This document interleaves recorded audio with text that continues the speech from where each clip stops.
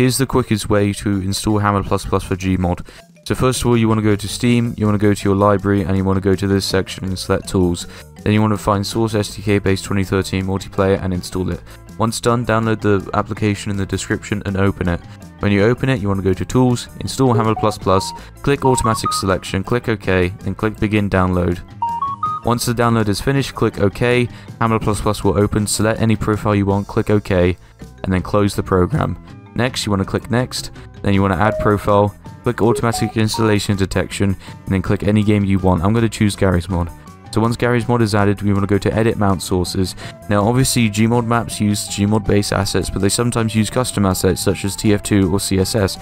So what we want to do is that we want to add a folder to the CSS folder, specifically the Counter-Strike source folder, so CSS, C-Strike, open, and then add VPKs in folder, Counter-Strike source, C-Strike, open.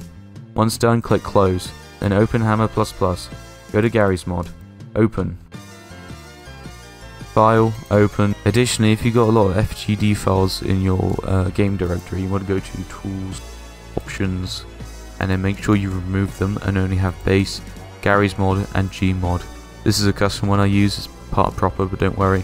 But you might want to remove any unwanted FGD files because otherwise they may clash with one another. Right, once you've opened your map, go to File, Run Map, and go to Expert. Never use this menu, only use Expert. Now, when you want to compile a map, you want to use a specific profile which has !Hammer++. So choose a profile that you want. So you got many different profiles. You've got Fast, which is used for debugging simple stuff.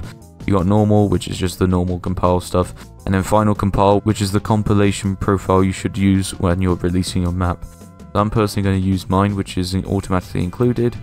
You want to click Go and wait. As you can see, the map is fully compiled and it's got lighting on all the Counter-Strike source textures. I hope you enjoyed.